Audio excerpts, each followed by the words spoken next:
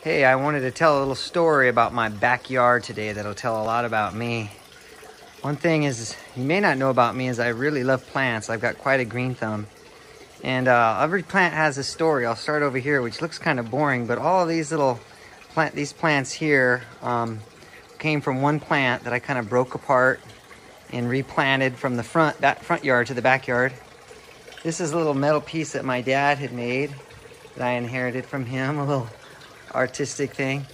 This tree right here in this pot came from a Huntington house that we had and sold about 13 years ago. This is a little something that my dad made. Well, my dad was just making these little odds and ends out of metal, and anyways, I planted it in this big pot here, which cracked and now grew into the ground, and I can't remove the pot because it's all attached. And this beautiful what kind of rose is this? I forget the name of these white roses here. But look at the way it's grown. I've never seen one this tall going all the way around this fountain. Got this fountain probably about 15 years ago from a real estate deal. It's all heavy stone. I just planted these two red plants. They're called cordyline.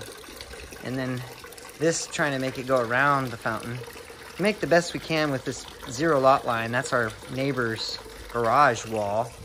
And yeah, just little stories. That little bench was from my dad. In fact, all this patio furniture was from him. There's an old tree stump that I took once and put back here. It probably weighed 100 pounds. You know, it's not the biggest yard, but I take a lot of pride in it. I just laid these wood chips down again. Now here's a cool story.